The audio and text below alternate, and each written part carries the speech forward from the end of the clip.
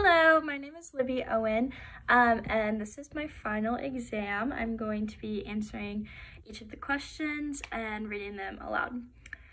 So question number 1, what was your favorite topic or one you feel is most applicable to your career covered in this semester? Explain why. So my favorite topic that was covered this year was the topic of microbial infections of the human body. This topic is most applicable to my future career as well, because I am currently in pursuit of becoming a nurse. I thought this topic was so interesting because I really enjoyed learning about how big of an impact microbes have on the human body. I believe the part that interested me the most about this topic was the concept of wound infections. This concept was so interesting to me because it had such a wide variety of infections ranging from small wounds, such as human bites, all the way to flesh-eating disease. This concept in particular was so interesting to me because I believe that it is so important as a future nurse to understand the variety of different diseases, wounds, and infections.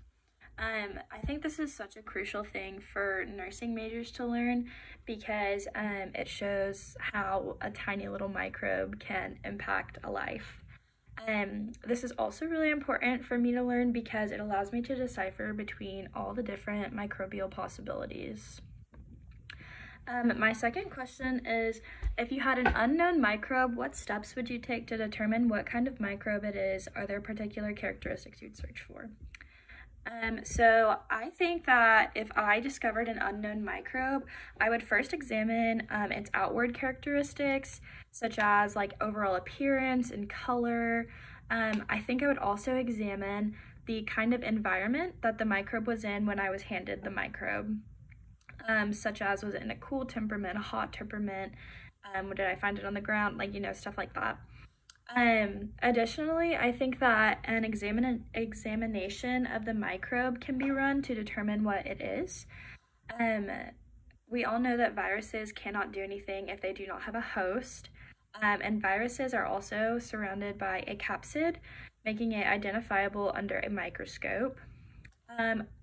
If it was a fungi, I believe fungi, I'm not sure how to say that, but I believe it could be identified under a microscope due to the fact that it is a eukaryote compared to viruses and bacteria, which are both prokaryotes. And then finally, another way that I could identify the bacteria would be by examining if it contained peptidoglycan, which is found within the cell wall of the bacteria. I think, and then another way that I could examine this substance, this microbe, is completing an experiment where I tested the microbe on an agar plate.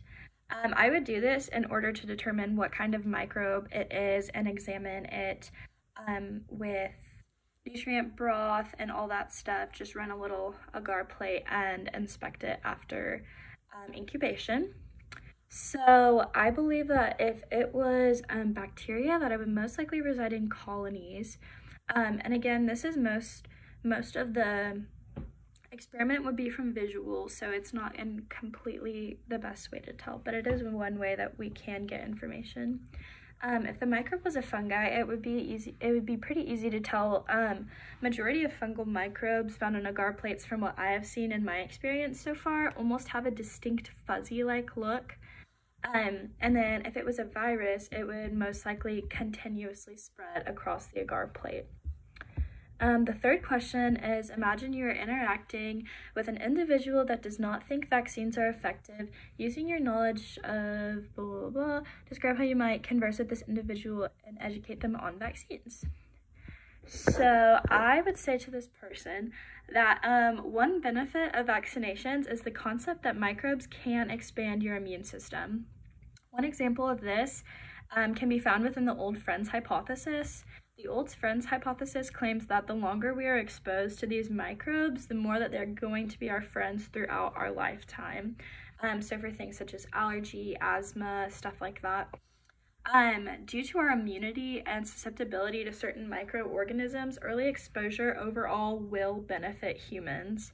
The immune system will then begin allow these microbes to live in our bodies and be used to fight against other potential diseases. The way that vaccinations work is that the vaccine itself contains aspects of a weakened disease or virus. And then once injected, that weakened virus or disease will enter your body and the immune system takes off in fighting it. This allows for your immune system to remember what you have, and it will create a protein for your body to remember how to fight against it or how to make your symptoms a little more bearable. Your body learns how to prevent against these viruses and knows for future reference how to fight off or slow that disease.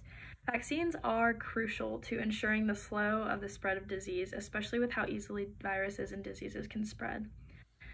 Viruses, diseases, and bacteria are all very, very contagious, but they're also very preventable. And then for my fourth question, it is describe 2 positive and negative relationships humans have with microbes and advantages and disadvantages. So the first positive relationship I want to talk about with humans and microbes is the concept of medication. Microbes are very beneficial in our lives, but one of the most interesting ways that they impact our lives is within medication. The medication penicillin actually contains the microbe of a fungi, and fungi is in this common medication and is used because it creates the products that we need for from this antibiotic. Fungi are really helpful in helping treat infection and overall benefit the human system. Fungi can be really beneficial in cases like this. And then another way, can be very beneficial in cases like this because they help us fight off infection and things such as that. So that is how they positively impact us and how they give us an advantage. And then another way in which microbes can positively impact the human body is they help us obtain NO and O2, and a lot more than just that, but those are 2 of the main ones.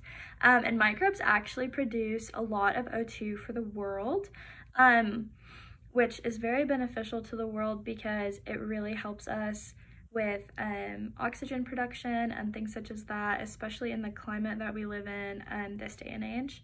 And then another way that microbes can help us is by helping our bodies break down cellulose. So naturally our bodies cannot break down cellulose by itself, but we have microbes in our bodies that help us do that, which is obviously an advantage. Otherwise we would have quite a buildup of cellulose.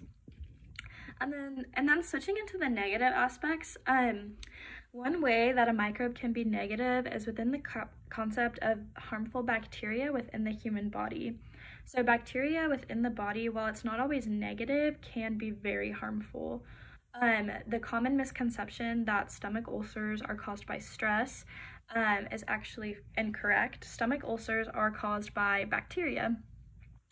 The microbe can enter a person's stomach and can cause this ulcer to form. While we learn more about microbiology and the power that these organisms have, the more we learn about how they react in our bodies.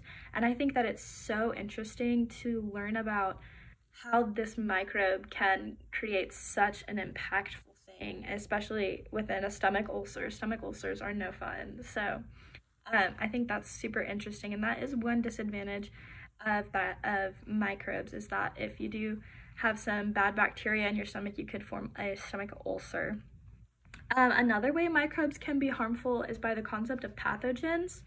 Pathogens often are microbes, which means that microbes have killed many people. I remember in one of the lectures I heard that pathogens have killed more people than wars. Sorry, my phone was dying, which is crazy to think about. That is crazy. But these microbes can produce so much damage to the world. They can cause disease can kill, which will therefore make the microbes have a negative connotation within this light of pathogens.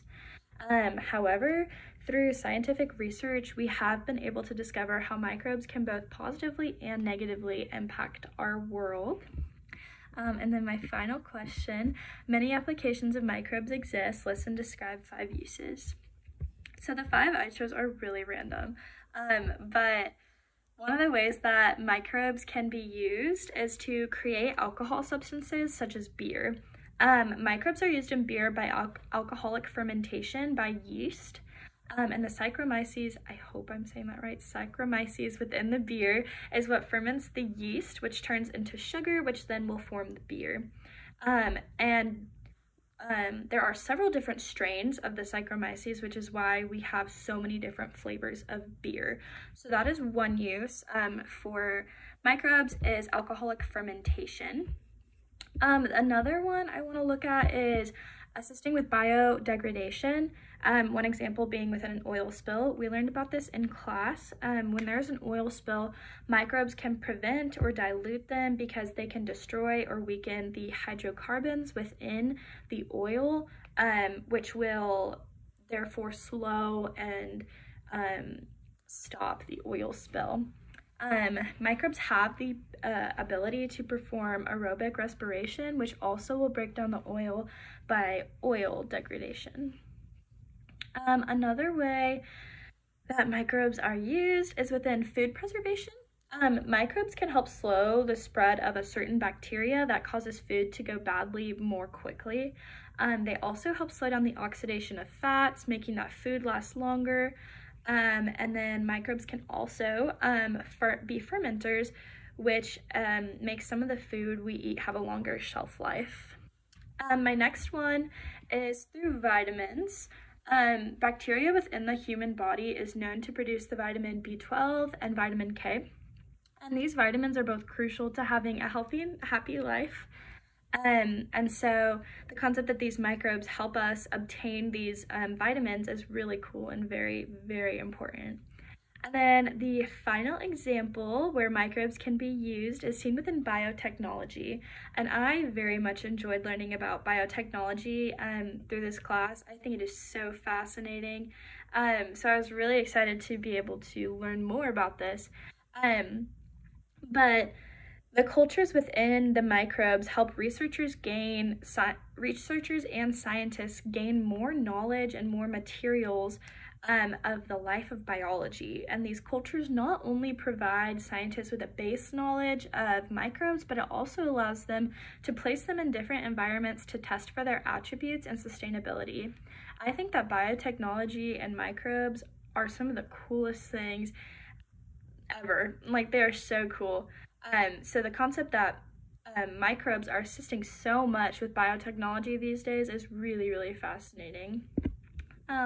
But overall, microbes play such a big role in society today, and microbes are one of the many wonders of the world, and I'm very grateful that I have had the opportunity to gain more knowledge about them. Thank you so much.